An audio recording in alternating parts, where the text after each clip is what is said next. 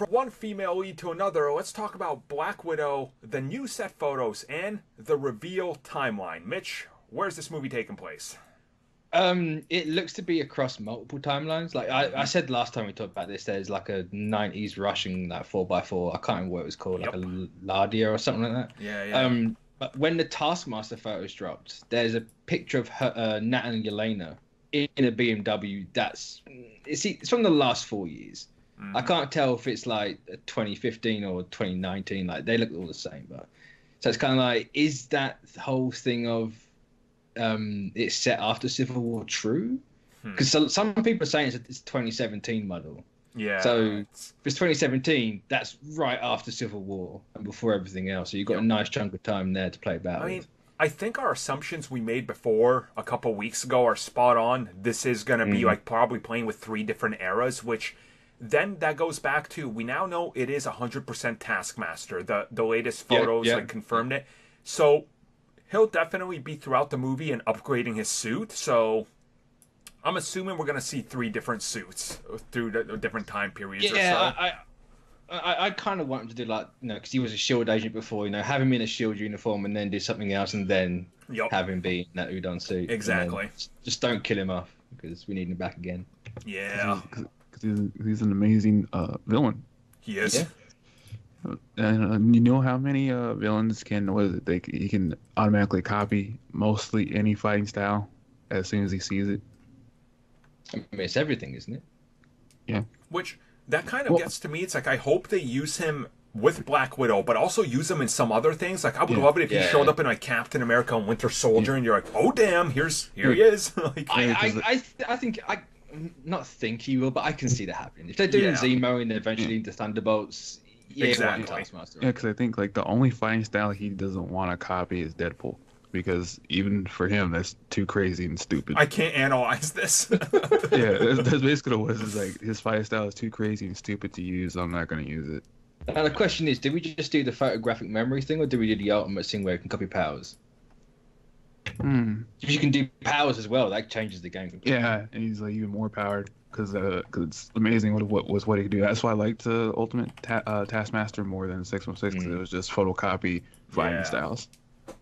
So, I mean, let's say whichever version they do, I trust that they're going to give us a decent Taskmaster, even if his look isn't what most people want.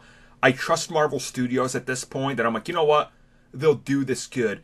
My thing that only throws me off, it's like, with multiple time periods and all that, this seems like it's going to be kind of touching upon different facets of the MCU leading to certain character events. So it's like, how exactly deep do they go down the well of certain connections? Because I'm not spoiling it right now for people that haven't seen it, but Far From Home does something where it literally, my entire theater gasped with how far they went into MCU lore to touch a few things in one sequence. You're like, I never would have thought they'd bring it back to that, but oh my god, they did. Like, do they go really obscure and they're like, look at this minor little thing, it's important now, because Far From Home did that, and I was like, I never would have thought, but it's kind of smart. Like, did they do that? Is that what this movie's going to do? Like, add more back context to a bunch of things we already knew? Like, because that would be cool. I think it sets up the back context for something else.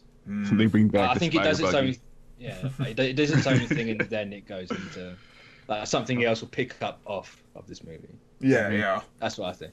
Like, we know it's going as far back as Nat's childhood, because they're filmed in was in Norway as a stand-in for Russia. So we're seeing that, and then it's like Yelena looks to be mid-2000s or mid this decade. So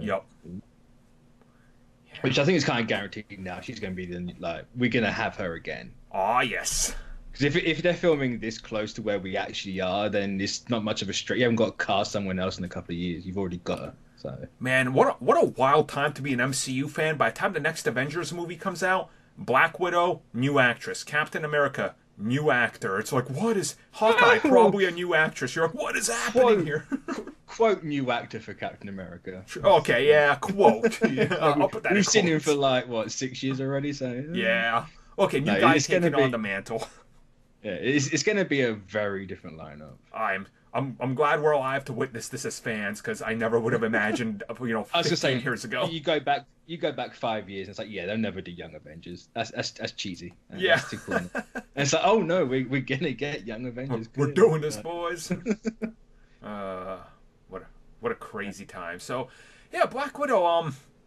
I'm getting more and more excited, but it's that prequel-itis that I'm always like, everything that's a prequel, I'm always a little apprehensive, and then I end up inevitably liking it. But, like, me, the last show, like, solo shill standing online, like the only the solo shill. I stake my flag.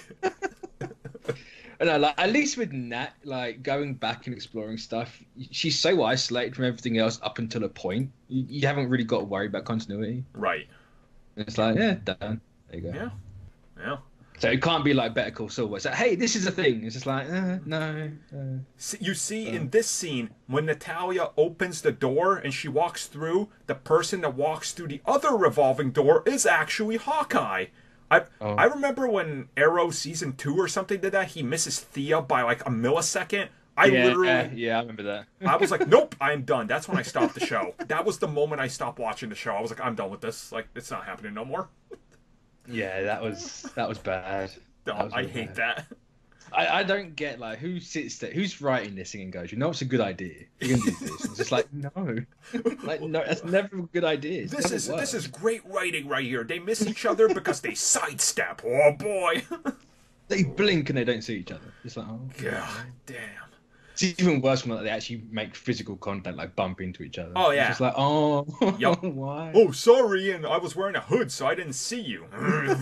Grumble. Her hair was longer and she had bangs or a fringe, and I didn't recognize.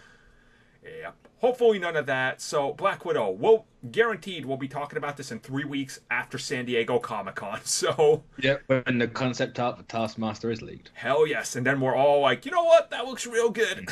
Watch it not even be the suit in the actual set photos. Right. Watch it be something completely. It's like, okay. We were off. Dang.